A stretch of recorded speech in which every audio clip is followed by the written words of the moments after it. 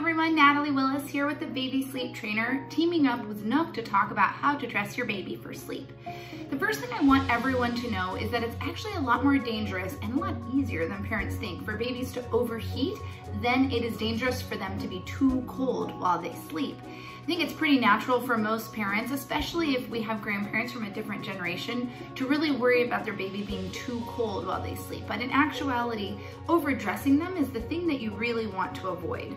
In most homes, we're pretty easily able to control the baby's temperature in their room and keep it, I would say, ideally between 68 to 72. Cold hands and cold feet don't necessarily indicate that your baby is too cold. In fact, even when they are dressed properly, their hands and their feet will actually still be cold to the touch, which can be a little alarming, especially to new parents. But that's because babies' hearts are actually still pretty immature and they're still really growing and learning how to circulate blood really efficiently, which means by the time the blood reaches the tips of the fingers or the tips of the toes, it's actually cooled off a little bit. So you really want to use your baby's head, their neck, and their chest and the rest of their trunk as an indicator to see whether or not they really are too cold or even too warm. So if your baby's chest is nice warm temperature, that probably means that your baby is adequately dressed, even if their hands and their feet are cold.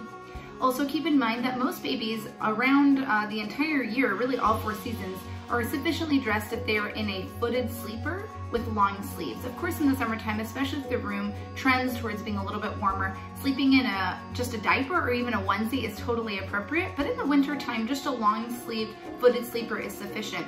If you want to use a sleep sack because you feel that that's necessary for your baby, great, no problem at all. Make sure that you use one that's sleeveless and one that's non-weighted. Especially for younger babies, sleep sacks that are weighted can keep them from moving around, and that can be quite dangerous. Dressing baby for sleep should never involve any articles of clothing that can come off easily, like a hat or mittens or even socks. It's better to use a sleep sack or a sleep sack with a really well-fitted sleeve, or again, no sleep sack at all and just a footed sleeper or a onesie, rather than using anything that can come off of your baby and end up in their mouth or covering their face.